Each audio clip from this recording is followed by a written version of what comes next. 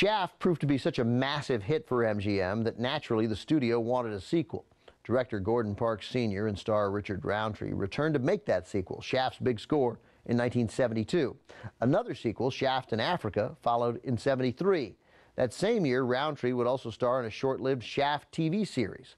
Then, in 2000, Roundtree was also featured in director John Singleton's remake of Shaft, this time starring Samuel L. Jackson as the nephew of the original John Shaft.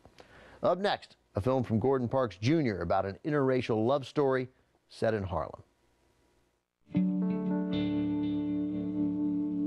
Tonight on Turner Classic Movies, Romeo and Juliet gets a Harlem makeover as Aaron loves Angela. Then tough guy Richard Roundtree goes undercover in Shaft in Africa.